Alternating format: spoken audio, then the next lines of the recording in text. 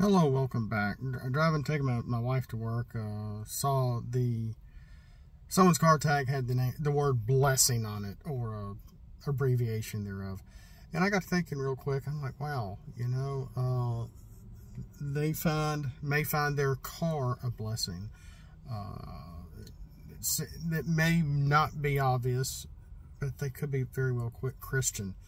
And I got to thinking that what a lot of people have all the wrong ideas of what Christians are and what we think and believe in, etc. And that's one thing that you will happen to notice, is that when you are at your worst, when you're at the worst and the lowest part in your life, is when we tend to find God. It's when we tend to find Jesus. And it's because when we're at our lowest part that we realize everything we have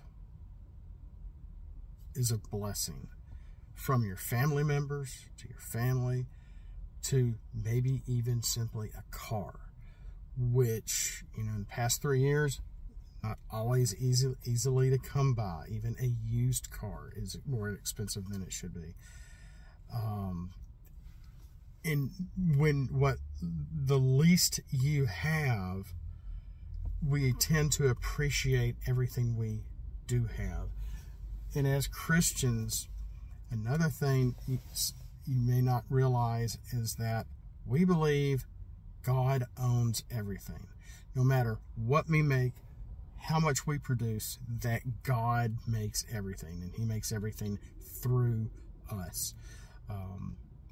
And so, therefore, giving of ourselves to make these things, give our time to Him, serving others, giving money and tithing to the church, is all giving back to what's already His, which is what part of our sacrifice, in a way, to show His love as we serve others, and giving of our time, ourselves, our service, if you will, is also giving to Him. I don't have my Bible right now to be able to quote part of that verse of where that comes from out of the actual Bible, but this is very true. So even, the old Christmas story of the gift of the Magi, one loved one having to give up something that they really like in order to get the gift to give the other person, who is also giving up something they really like to be able to get the gift to give the other person, because they are having to sacrifice and give up something they like just to be able to give a gift as a show of love to their loved one.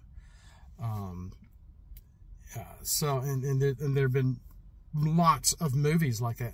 Oddly enough, we don't see anything like that currently. Maybe in a Hallmark movie, don't quote me on that, but the one that really comes to mind is Jim Henson's Emmett Otter's Jug Band Christmas, unfortunately. But before then, it was a very common theme, kind of a common trope, having to give up something that you really, really want to get the money to get something that you are going to give.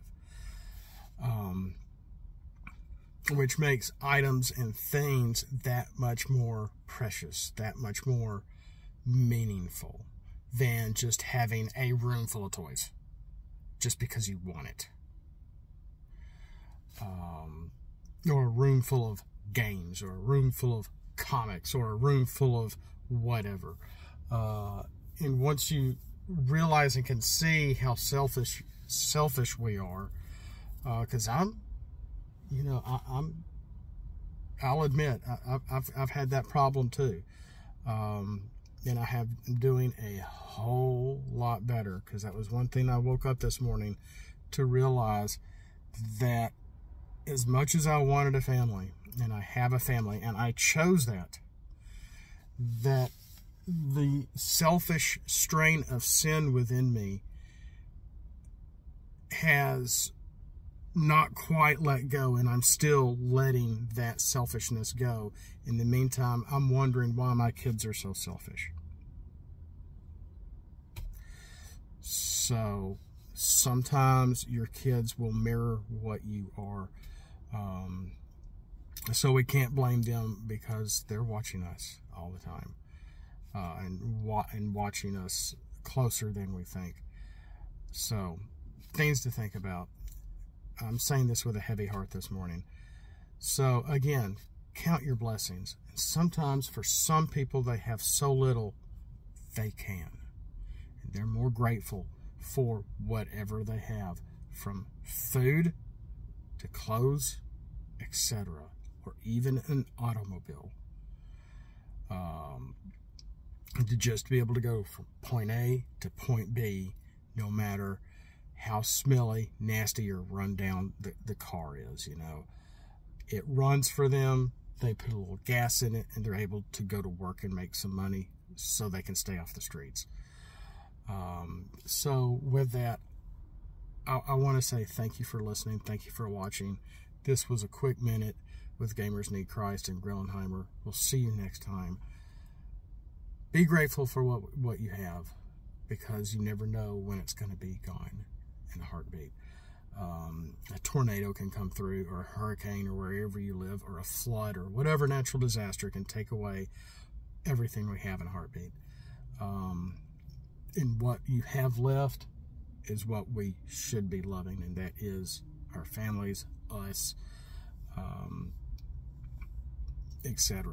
And there's some people, especially some young people, that don't even love themselves. They think they do, but they love something that they aren't. And we are seeing a lot of that right now. And they don't know how to love themselves. And they don't know how to be grateful for what they have. Because we do live in a very spoiled society. With that, thanks for watching. Praise be to God. We'll see you next time.